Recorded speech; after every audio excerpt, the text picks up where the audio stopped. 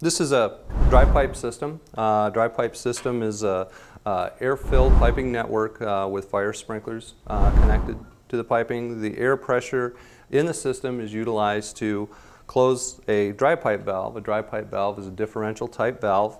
The differential being 5.5 times larger on the air side than the water inlet side.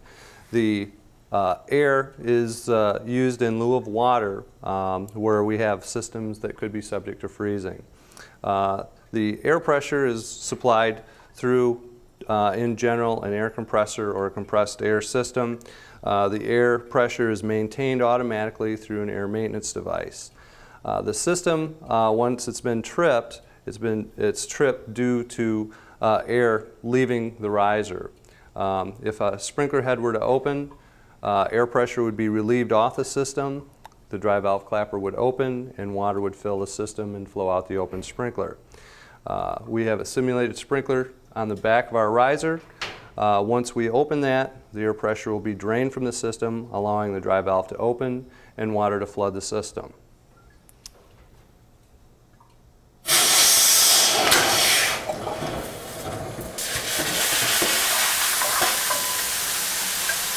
To stop the water flow through the system, we need to close our control valve, our water supply control valve.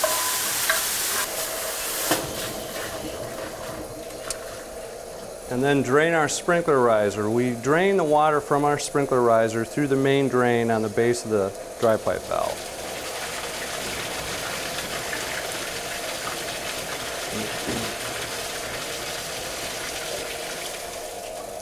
Once the water is drained through the sprinkler riser, we need to open the faceplate of the dry pipe valve to reset the clapper. During this time, we can close off our air supply, and now we're able to open our faceplate on our dry pipe valve. Once a faceplate is removed, you take your hands and rub your fingers across the brass seats, the air and water seat. Remove any debris that may be residual through water flow. Rub your fingers across the clapper rubber, remove any debris that's residual through water flow. To reset the valve, you have to reach in and unhook the clapper and pull it forward. You'll need a reset tool to actually set the clapper. Reset bar goes through the hook of the valve and stops at the backstop of the clapper assembly. And with a quick motion to set it, you lift straight up and the valve is set. At that point, you're able to replace the faceplate gasket.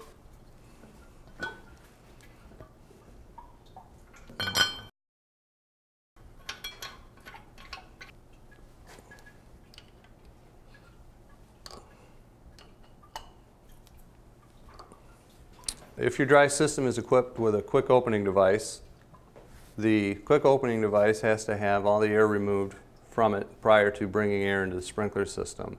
The quick opening device on this valve riser is called an accelerator. You'll see that we have gauge pressure. The way to remove the pressure from the accelerator is by removing the plug. Once the air is removed, you can reinstall the plug.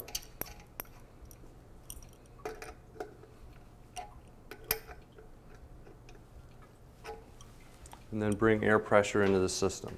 Prior to bringing air into the system, you have to correct the deficiency in the sprinkler system, which could be replacing a sprinkler head or repairing any piping that may be broken. In this case, we closed our valve in the back, which is our simulated sprinkler head. At this point, with all the outlets closed on the system, we're able to reestablish our air pressure.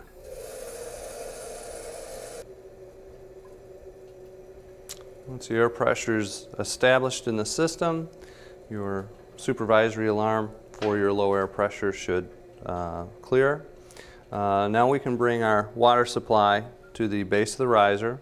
We're going to leave our main drain open. We're going to crack open our water supply so we get a water flow through the main drain. Then we're going to slowly close the main drain.